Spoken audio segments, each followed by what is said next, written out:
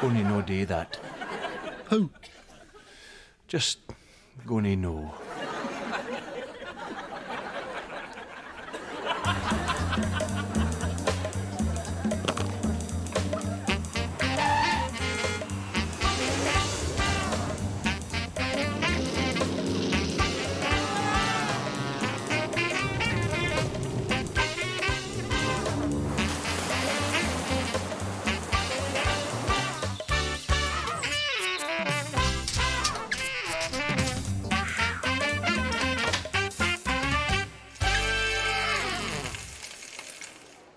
Okay, just a bit for level, please. Yeah, okay, 1, 2, 1, 2. Yeah, that's fine, that's fine. Okay. Budget, Vox Pops, BBC News. Okay, Cindy? Okay, let's do this, come on. Excuse me, madam. I wonder if I could... Sir, I'm going to ask you a couple of questions. Can I ask you your name? You okay? Ronald. You okay? Just a bit dry. It's nerves. Okay. I'll come in again. Okay, fine.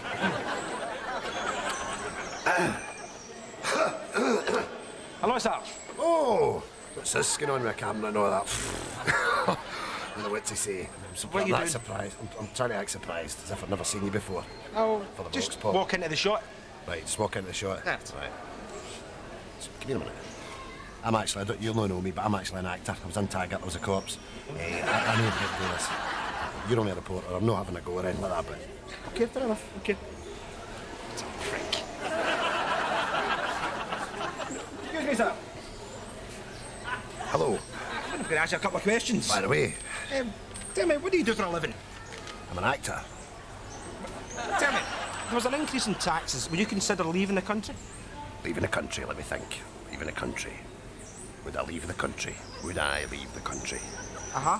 I generally just get the bus or a train or that. Don't bother with taxis. No, taxes. That's what I'm saying. There's at 160 as soon as you get in, and then it goes up and up and up. You're watching Taxes. Income taxes. it. Right. What? I'll come back in again. Income taxis. Excuse me, sir. Oh, I'm sorry. I'm too busy.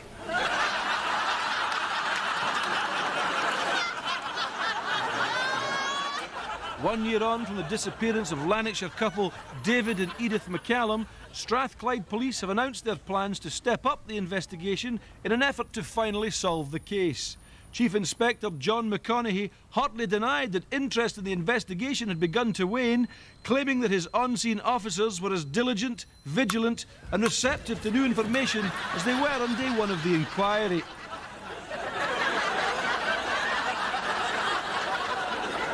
Jeremy Black at the investigation headquarters.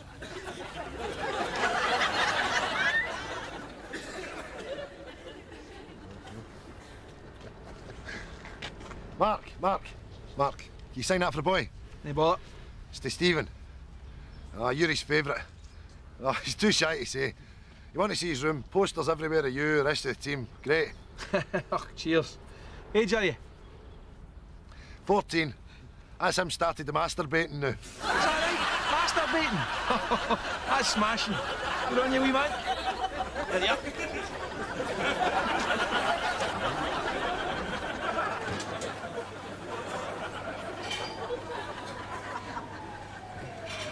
Yeah? Let me have a bagel, smoked salmon, cream cheese, tomato, hold the pickle, and a black Java to go. Bagel, smoked salmon, cream cheese, tomato, hold the pickle, black Java to go. Yeah, I'm on it. What do you want, bud? Come on, we ain't got all day. I'll take a rolling square sausage, hold the brown sauce, a cup of tea, milk, 2 sugars, and a chocolate snowball.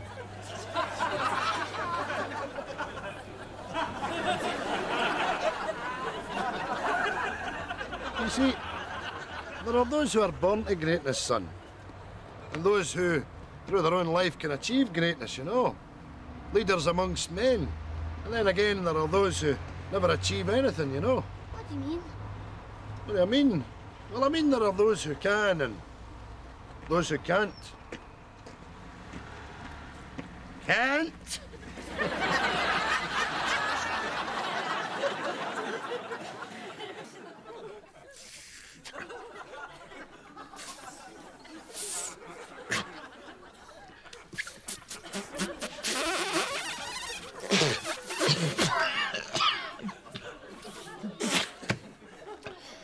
is no use. I know.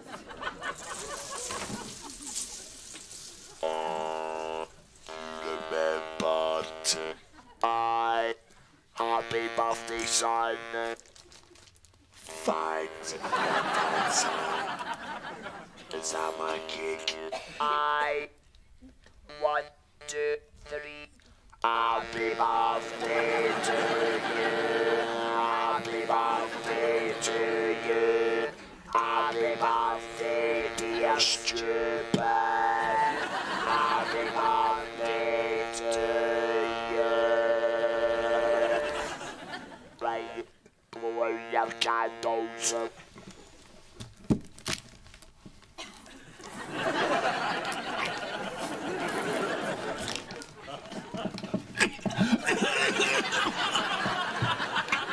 Good boy. Have a bag. What have you got in your sandwiches? Cheese. You? Cheese. Stevie. Cheese. What you got, Davy? Cheese baguette. Cheese baguette. Don't forget to pack your baguette. What's wrong with a baguette? Je m'appelle David and my cheese baguette. Taxi to Paris for Lou Baguette.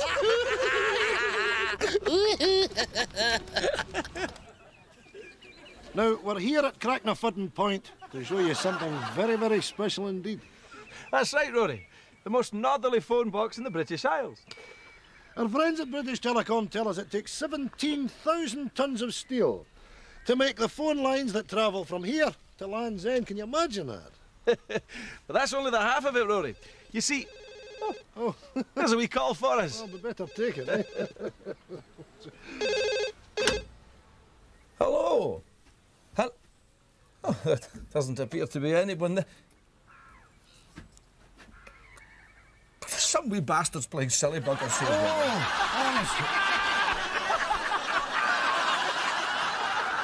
Taxi for a couple of fannies. No, don't touch it, Rory.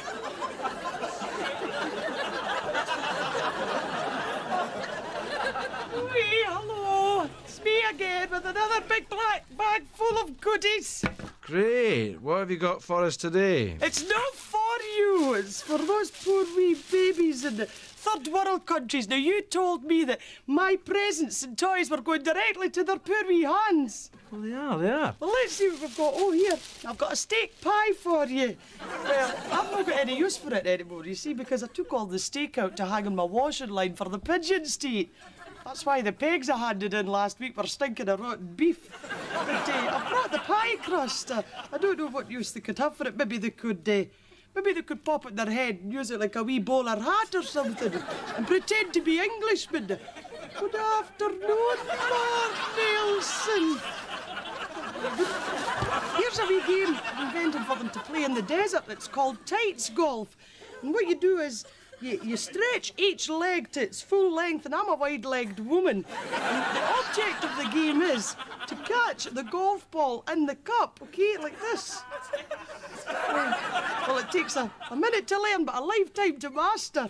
Why don't you just throw the ball into the cup? Why do you need the old tights? Well, it's free tights.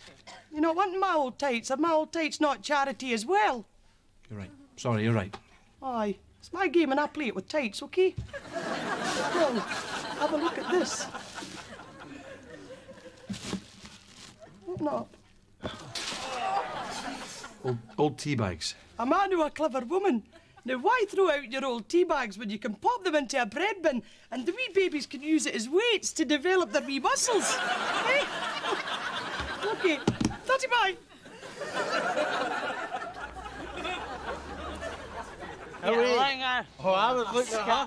What about you and your fancy man? What about you and your fancy man? Where were you last Saturday? Oh! Couple of cans. Aye. Got a problem with my hard drive, you know? It's a fella up from London looking at it. Should be done by now.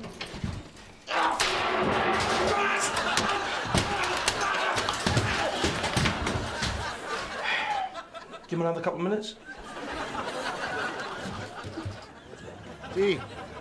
Aye. Milk. Aye. Sugar. Aye. Hermesitis.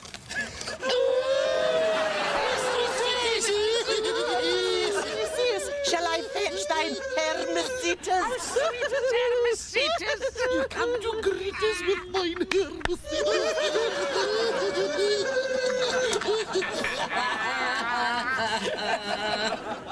What shall we have for dinner tonight, kids? Fish fingers? No! No! We're having El Taco Loco!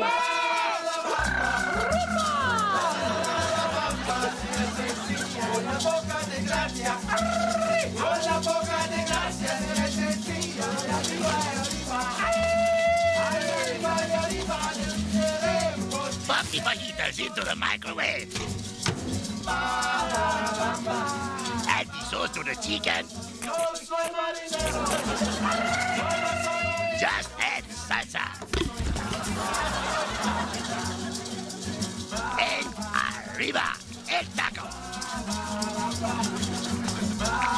El taco, mouth-watering Mexicana in a matter of minutes.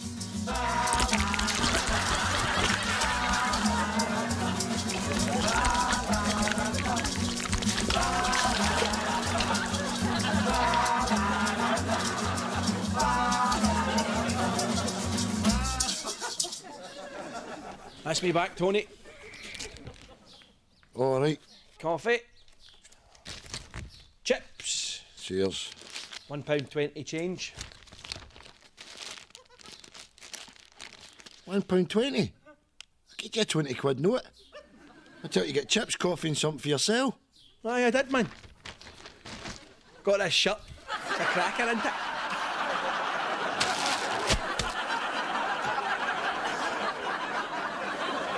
C43, code element 2, CA4392. Please climb to 35. That's what you want then. Yeah. I can't see! 35,000 feet! Unbelievable! Does any work here?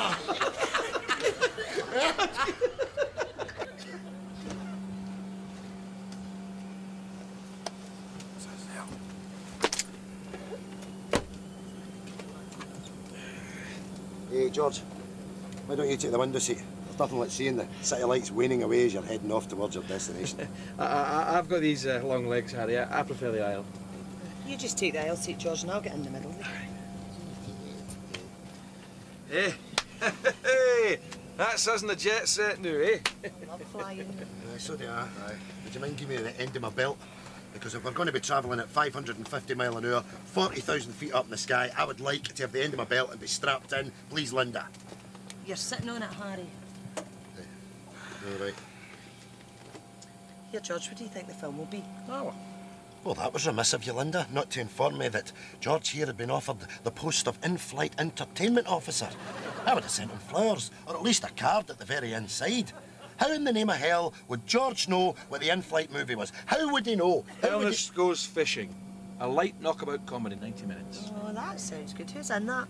It would suit you better if you read the safety card, Linda. Just so that we could be equipped if the unthinkable happened. Have you even checked underneath your seat to see if the safety vest is there, eh? Calm down, Harry. You taking a tablet? Do you know the drinks are free on this flight, George? Is that right, Harry? Every single drink you have, they just bring it. You don't Harry? have to pay. Excuse me a minute, George. What is it, Linda? Did you take your tablet? What is this, the third degree? Of course I've took them. Them? What do you mean, them?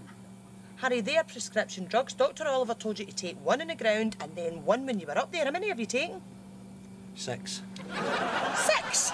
That's right, Linda. 1, 2, 3, 4, 5, 6. But Harry, you shouldn't have taken 6. Harry, you shouldn't have. I know, big bad Harry. Harry took 6 tablets. Oh, terrible, bad Harry. Ladies and gentlemen, I would like to announce that my wife has changed the in-flight entertainment and we're now established that Harry, me, is a bad flyer. In fact, no, I'm a pill popper, that's what I am. Linda, why don't you go round all the passengers on the flight and see if they've got any extra E, or whiz, or crack, or smack. No, better still, I'll get my own syringe out and put a belt round there and start hitting up right here. Or better than that, let's go the whole hog.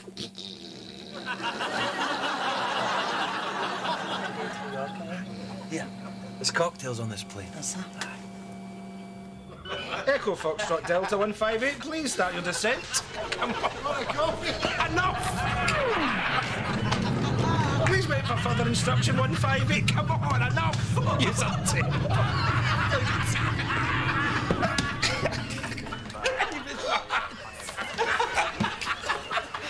Alpha 158, please start your descent again. Thank you. 19 bottles of milk on your doorstep. Tell me you're no longer alive. You sit on your favorite armchair, but your heartbeat will never revive. There's newspapers hanging from your letterbox. The post on your mat sits unread. If it wasn't for those 19 bottles of milk, well, we'd never know that you were dead.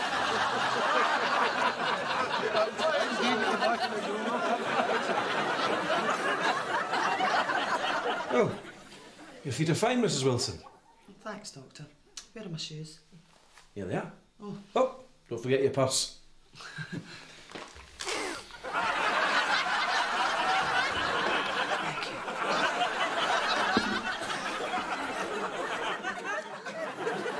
Now on to the weekend roundup, interpreting for the Neds tonight, Rab McGlinchey.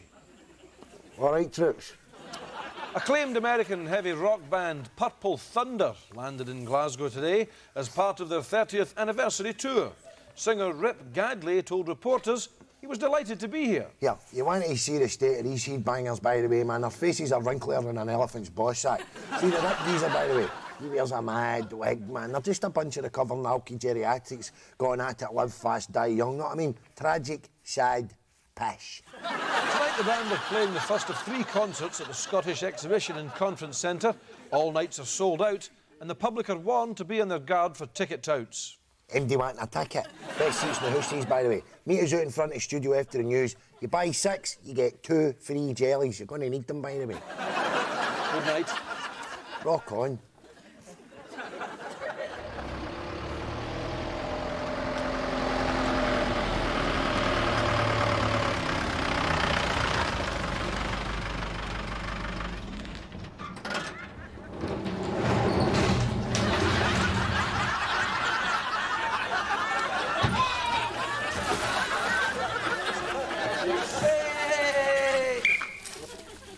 No, the day, mate. You've got a verruca.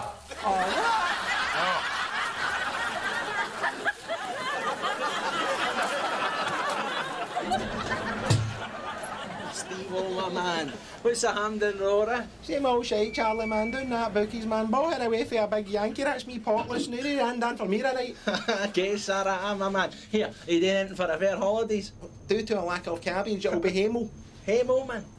Hemel Damie. Hemel Damie, that's a belter, man. Well, here, listen, man. This is my flair. It's only temporary, but no, to the builders get the mansion finished in Magaloo.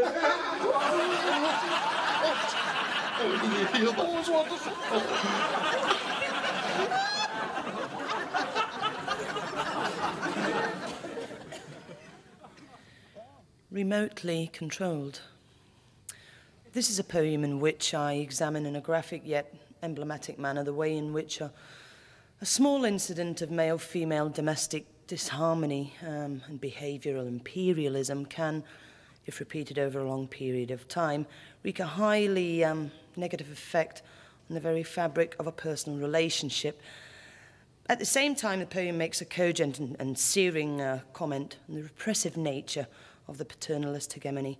It's a cry for female emancipation, but particular to the specific incident which inspired it, and universal. Sister in sorrow, rally to this, my feminist anthem. Man, man, man, give me the remote control for the television!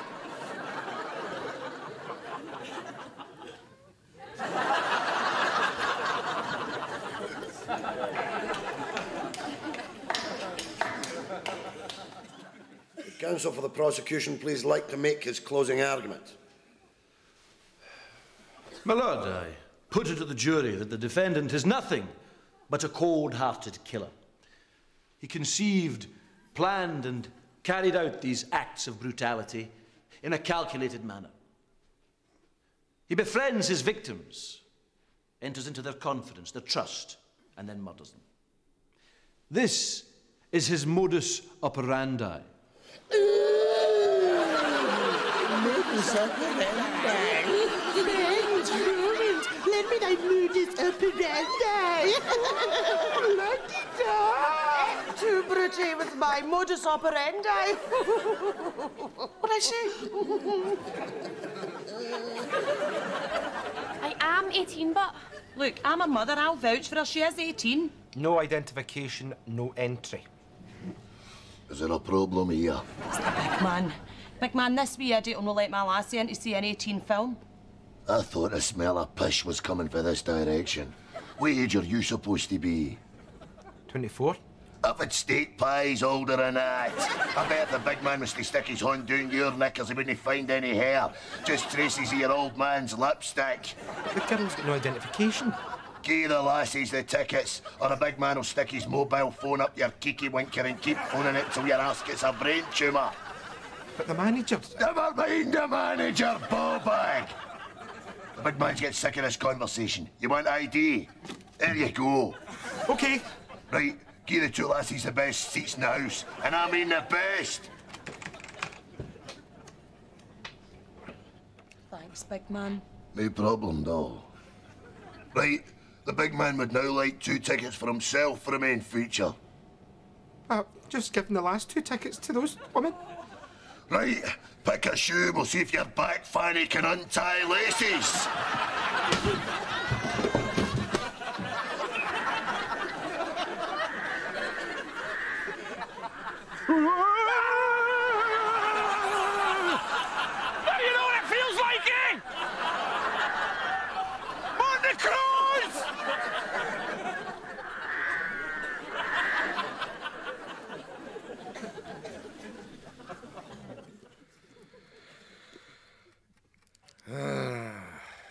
That was rare. What you done, eh? Aye. You get a wee sad feeling when you get to the end of a book, Hey? I'm saying you get a wee sad feeling when you come to the end of a good book, you know. I'd quite like to get to the end of this. Why don't you keep your voice down, Jack? Oh, Humpy. It's a lot of trash you're reading anyway. What? What is it called? The Battle of Stalingrad. Shower of shite. Jesus Christ, Jack. That's 3 times I've read that bit now. Right, Jack's finished his book, so there's to be no more reading.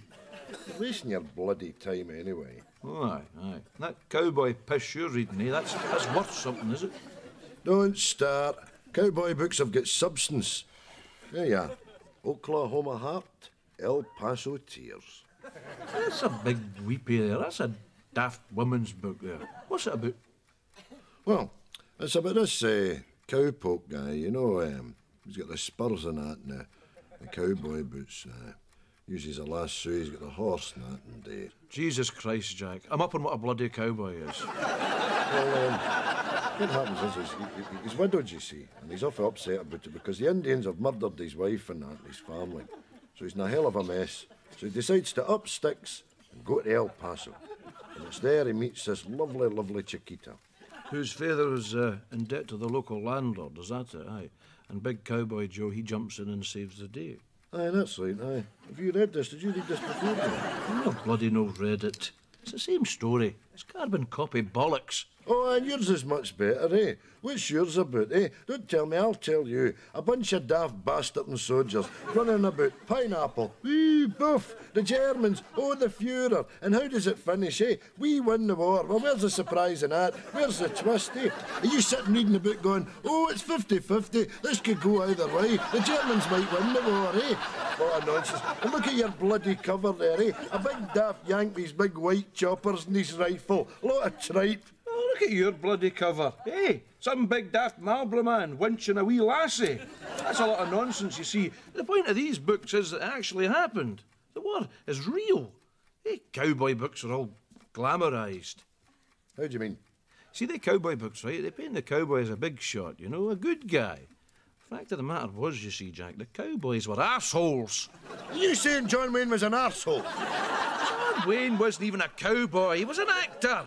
And he was an arsehole into the bargain. Wait a minute. He was in all the bloody war movies and all, the green berries and all that. Aye, and what?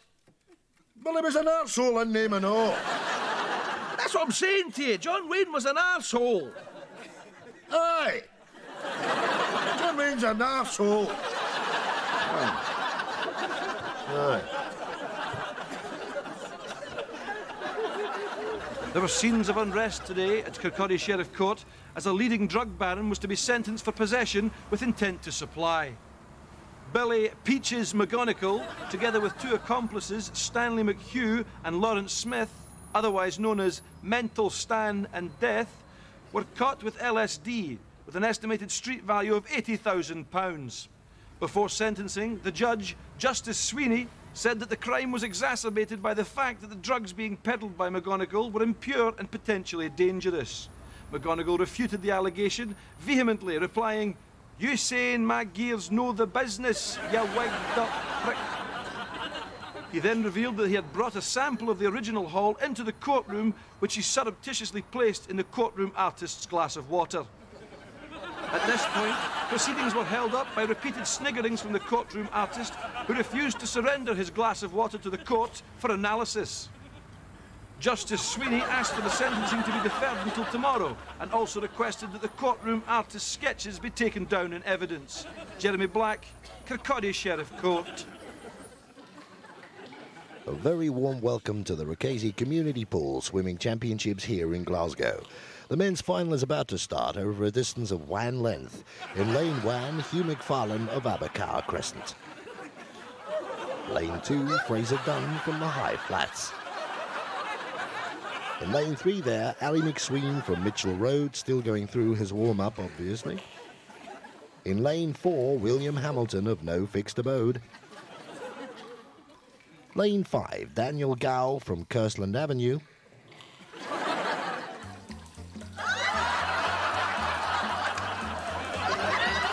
And in lane 6, Unknown. The competitors assume the position, and they're off.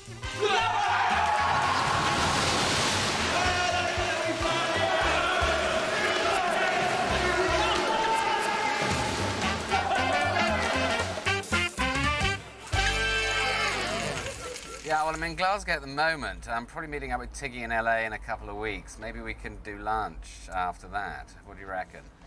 That's probably a good idea. Can? Total can't.